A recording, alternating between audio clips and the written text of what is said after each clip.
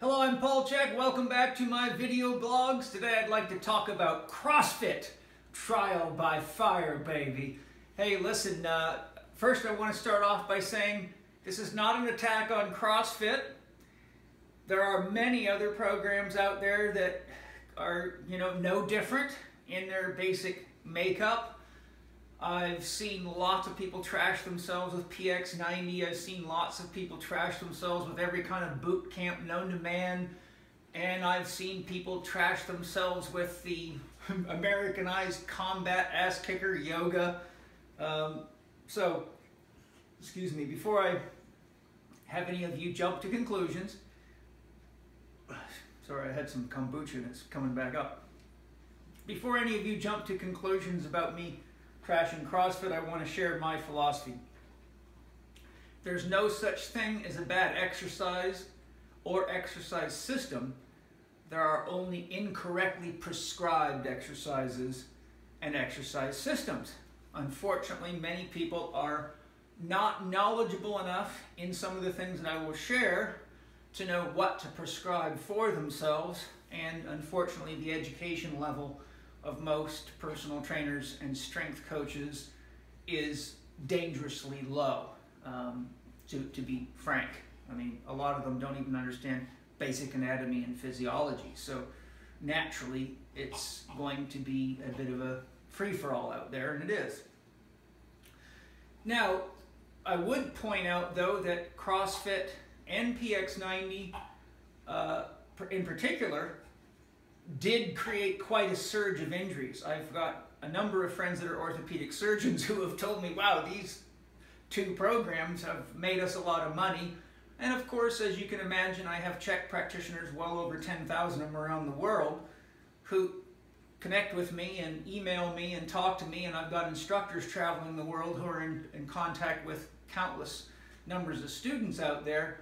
And there's definitely a consensus that there's a lot of injury coming out of CrossFit and related programs. So I was triggered to do this blog because a friend of mine forwarded me an article. It's called Deadly Condition Linked to CrossFit on the Rise, which is rhabdomyolysis. Rhabdomyolysis is a condition that happens when there is too much tissue wasting or destruction of muscle in the body, or there's an excessive catabolic state, and the metabolic breakdown cannot be properly handled by the body, puts tremendous stress on the kidneys, and can put people in the hospital and all sorts of not so exciting things. So what I'd like to share with you all today is some basic understanding that's important so that you have a sense of how to manage yourself and monitor yourself so that you can create what you want in your life and have your exercise efforts be meaningful and help you produce your dream, whether that be to have a beautiful body or to be fit enough to accomplish a specific objective, be it climb a mountain, be a better athlete on a sports team or in an individual pursuit, be a healthier, more capable mother or father, or be able to work pain-free or just play pain-free. So let's take a look at some of the key factors. So I've drawn a diagram for you here.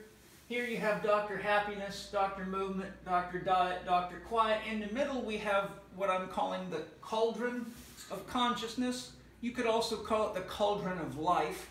So this is the melting pot, which your body represents. And inside that pot, we have ingredients. So just like if you're making a stew, you're going to have some water in there, you're going to have some vegetables in there, you're going to have some meat and some spices in there, and you're going to need fire to make it all happen.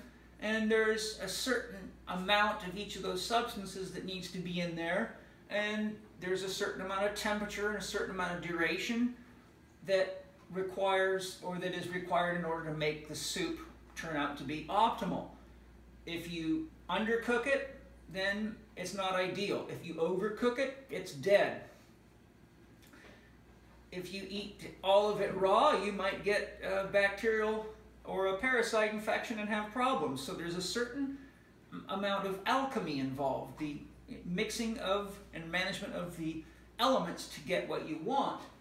So I'm going to show you here just some real basics, and I want you to think about not just CrossFit, but exercise in general as we go through this. So first of all, you'll notice that Dr. Happy is connected with the beginning of a cycle, planning.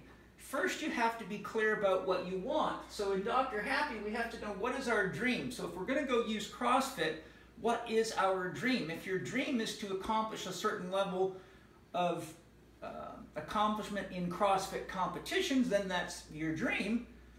If your dream is to have a certain level of fitness or a certain physique, that's all fine. But in the planning phase, we always have to consider, are we ready to do what we're about to do? And I can tell you, as a guy who's traveled all over the world for 25 years professionally lecturing and been in thousands of gyms and have given thousands of lectures and seen thousands of lectures and countless exercise classes of all types, a huge percentage of people out there doing things like CrossFit and intense CrossFit style circuit training workouts in gyms and box stepping and all of it are very, very unprepared. And it's amazing for me to watch instructors just stand there while they're torturing people and not even see some of the most obvious issues that indicate misalignment, such as overpronation in knees, no core activation, poor posture, poor form, ...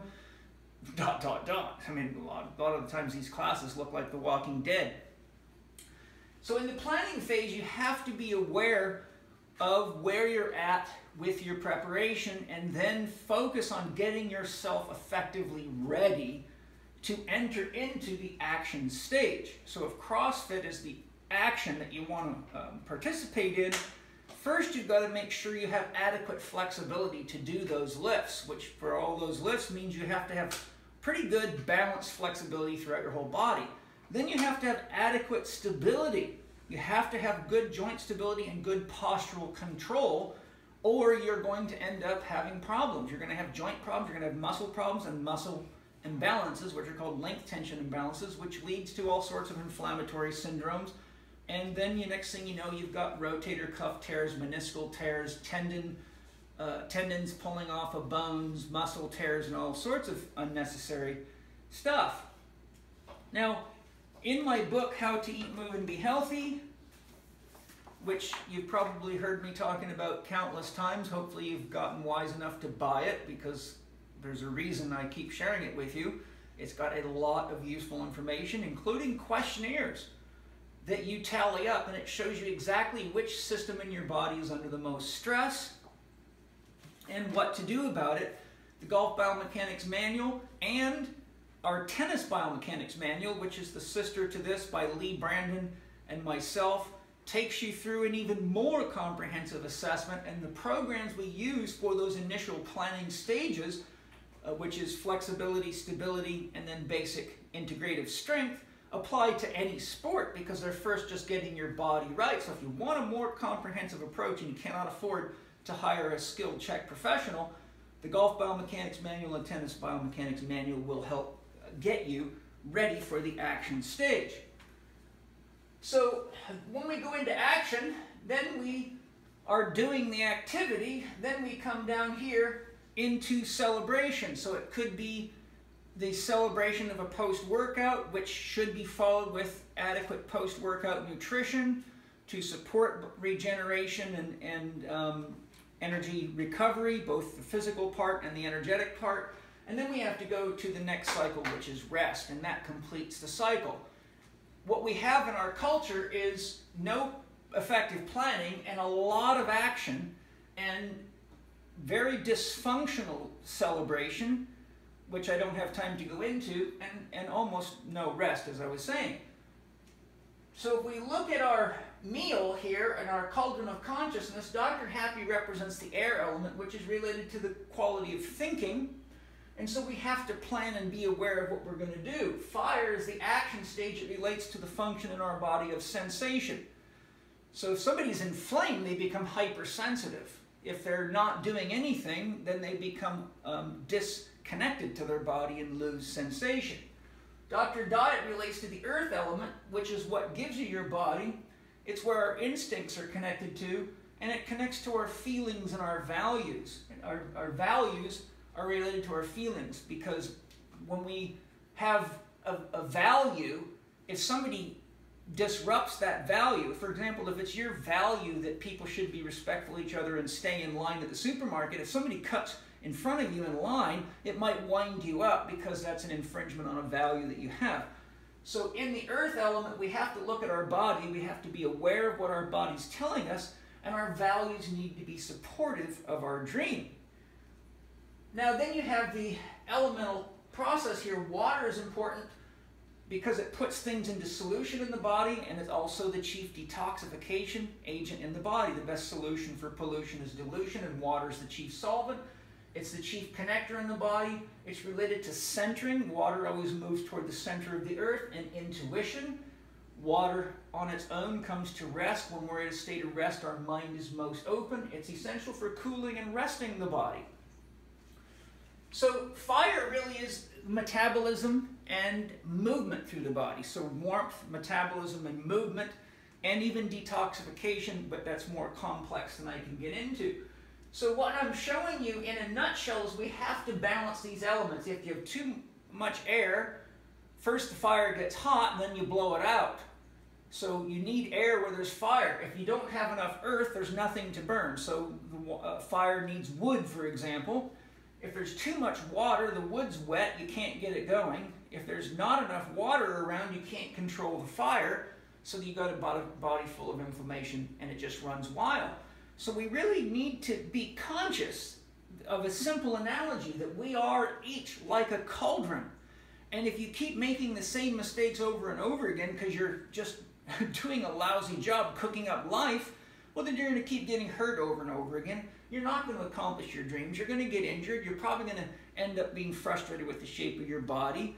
And if you keep going back to the same classes and making the same mistakes and eating the same imbalanced diet and not resting enough and not hydrating effectively, well then, yes, you know, we can blame CrossFit all we want, but CrossFit's really nothing but a collection of people doing the same thing. Arnold Mindell says a culture is a bunch of people doing the same thing, and we now have a ass-kicker culture out there, and many of these people, in my observation, are kind of going through puberty and need some kind of a trial by fire to prove to themselves that they're a man or a woman, because that's missing in our culture today. The secret is to make it through the trial by fire and come out more intelligent, not just walk around with all your scars and tell everybody how foolish you are while thinking that you're doing something or saying something impressive. So at the end of the day, then, get clear on what your dream is. Use my book, How to Eat, Move, and Be Healthy, or the Golf Biomechanics or Tennis Biomechanics Manual to identify where you're out of balance. Make effective choices to follow that flexibility, stability, integrated strength, and then power developmental sequence so that you don't torture yourself before you accomplish your objective. Establish healthy values for your 4 doctors that are dream affirmative. Get clear on who you are and why you're doing what you're doing. And then my little ebook, The Last 4 Doctors You'll Ever Need, How to Get Healthy Now, takes you step by step through how to put this all together. Now, for those of you that would like to come spend a day with me and get deeper into yourselves, I'm offering May 19th, 2017, right here at my Heaven House property in beautiful Southern California, Escondido, up in the beautiful mountains right next to a lake. We're going to have a day where I'm going to take you through 5 archetypal forms. I'm going to show you how we can use those forms to identify where we're at in our own life process, what we're needing more awareness of, and what our work is. And then we're going to use those forms to create art using rocks and nature. We're going to look at our instincts. We're going to look at sharing great food together. And we're going to have a good time up here for a day. So far, people that have come and taken this program with me have had a phenomenal time. It's a beautiful one-day program. So if you go to the link that will be in the information box below the video, you can see more about signing up. The class is limited to 20. It'll probably fill up fairly quick, but I'd love to see those of you there that make it. we always have the most amazing, incredible, beautiful people show up. So if you want to come spend a day with me and see how someone who's been around for a while does all these things and keeps himself going, and what's behind the teacher, then now's your chance. Thanks for joining me today. Enjoy CrossFit, enjoy all of it. Just try to be intelligent about it and love and respect yourself. And that way, the cauldron produces consciousness, not unconsciousness. Thanks for joining me today. I'm Paul CHEK.